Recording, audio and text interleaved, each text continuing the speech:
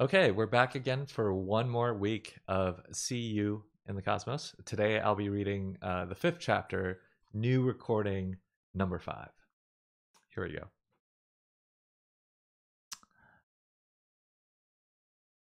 New Recording 5. 8 minutes, 52 seconds. Okay, let me try this again. I wanted to tell you what happened at the train station before, but I was crying and I wasn't making any sense, so I deleted it.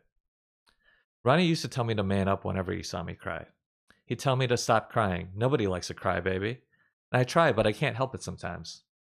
Sometimes the clouds inside my head get big and gray and swirly, and then I hurricane through my eyes. Except I don't literally hurricane through my eyes. I don't actually have a weather system in my head. This morning, just when Carl Sagan and I were about to leave, I realized that I packed too much stuff, even with my 2-in-1 shampoo conditioner. I tried carrying it all, and it was so heavy. I could barely even make it 5 steps before I got tired. It didn't look that heavy last night, and everything by itself wasn't heavy, but it really adds up. I said to Carl Sagan, "What do we do now?" And he looked at me like, "Why are you asking me?" And then I tried putting my duffel bag on his back, and he squirmed away and he was like, "What do you think I am, a donkey?" I told him I know he's not a donkey, but then I had a great idea. My idea was to go in our garage and get the wagon that I use for buying groceries, and I put everything in the wagon and it fit. Problem solved. Then I knocked softly on my mom's door to see if she was awake yet, but she wasn't. So I went up to her bed and I whispered in her ear, "We're leaving now. We'll be back on Sunday, like I said, and I love you," just in case she couldn't hear me in her dreams. Carl Sagan and I walked down our street and we turned left at Justin Mendoza's house. We walked along Mill Road, and I was pulling my wagon with one hand, and I had Carl Sagan's leash in my other hand, and we went past Mr. Bashir's gas station and the Super 8 motel right next to it. I wanted to say hello and goodbye to Mr. Bashir, but I didn't want to be late. And also, I was worried that the Amtrak people might not let me bring my wagon on the train. But I wasn't crying yet. That didn't happen until later. We got to the Amtrak station 15 minutes before the train was supposed to get there. I showed the ticket guy my e-ticket, and he asked me, "Where are my parents?" And I said, "It's just me and Carl Sagan." He asked me, Where's Carl Sagan?" And I moved to the right because Carl Sagan was hiding behind my legs. The ticket guy looked at me and he said, "This is an adult ticket." And I said, "Yeah, because the website only let me buy an adult ticket." He said that I need the children's ticket, and I asked him, "How can I get one?" He said I need to buy it with an adult ticket, and I was really confused. He said I can't get on the train by myself. I need to have an adult with me if I'm younger than 13. Then he asked to see my ID, and I showed him my Planetary Society membership card. And he says he needs an ID with a birthday on it. And so I showed him my school ID. And that's how he found out I'm not 13 yet. I told him I'm more responsible than a lot of 13-year-olds I know. I said I'm more responsible than even a lot of 14-year-olds. But he said it doesn't matter. The only thing that matters is your real age. And I said that's really stupid because kids are different. They should give everyone a test to see how responsible they are, and then give them a responsibility age. I know I'd be at least 13 then because I can already cook and take care of a dog. I didn't say anything about the responsibility test to the ticket guy, though.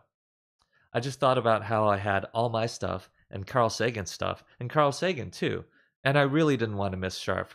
So I sat down on one of the chairs in the station and I started crying. Carl Sagan started crying too because he cries whenever I cry. And then I thought maybe it's better if I don't go to Sharf. Maybe it's better if I stay in Rockview because I've never been away from home without my mom or Ronnie before. And if I stay here, that means I'll have more time to make recordings for you guys. And then when I have enough sounds from Earth, I can launch Voyager 3 on my own. I don't have to do it at Sharf, even though I spent all that money on my train ticket and on registration, and now I won't get to meet Europa or Calexico or anyone else from Rocket Forum. And that's when I got out my golden iPod and tried telling you guys what happened, but it just came out as a bunch of crying. And I heard the horn from the train coming, and I cried even harder. I didn't think I was ever going to stop. But then I heard someone say, "What's the matter?"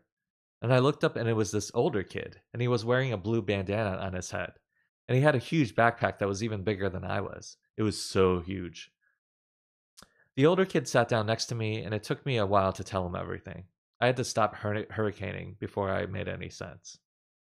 I calmed down finally to just scattered showers, and I told him I'm supposed to go to Sharf to launch my golden iPod into space, and all my friends from rocketforum.org are going to be there. And I spent a fortune on the train ticket, and I made food for my mom and put the Gladware in the refrigerator. Now there's no way I can go because I'm not 13, even though I'm at least 13 in responsibility years. He said, "This sounds like it's really important to you." And I said, "Of course it's important. If it wasn't important, I wouldn't be crying. Duh." Except I didn't say that last part. I just nodded. I'm complicated. He asked to see my ticket, and I showed it to him.